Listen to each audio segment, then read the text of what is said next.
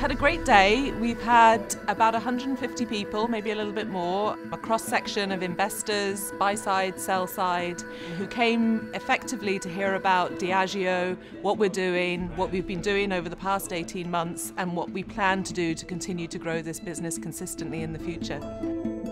Our portfolio is the broadest in the industry.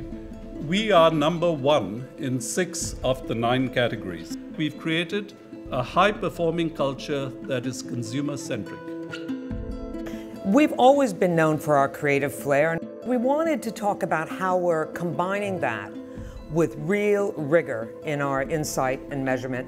We are better equipped than ever to put the consumer at the heart of everything we do. Our aim is to be best in class in using future trends so we're not surprised by changes in the external landscape. We've got a focused approach to improve our performance. We have a good understanding of the consumer and, importantly, the shifting attitudes and behaviors. We've been deploying and continuing to build our capability in these areas over the last 18 months, and we are getting results.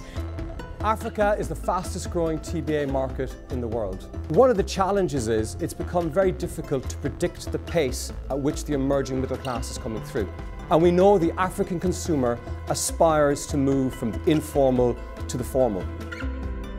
18 months ago in New York, we laid out the Scotch strategy that we were putting in place. We're feeling confident, but we're feeling hungry about Scotch whiskey. Now we're totally committed to driving the success of it, given how fundamental it is to the success of this company. India has been a bit of a bright spot. We've transformed pretty much every aspect of this business. I think there is no part of this business that has been left untouched. Investment in our brands is our #1 value creator, as we deliver operating margins that are amongst the highest of our peer group today.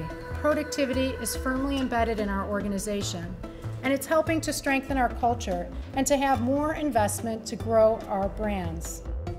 Investors are one of our key stakeholders. At the end of the day, they invest their money in ensuring that we can continue to grow our business and be successful. And ultimately, they're looking to make a return on that. So it's important that we involve our investors in understanding our journey, where we are in that journey, and how ultimately we will achieve our performance ambition.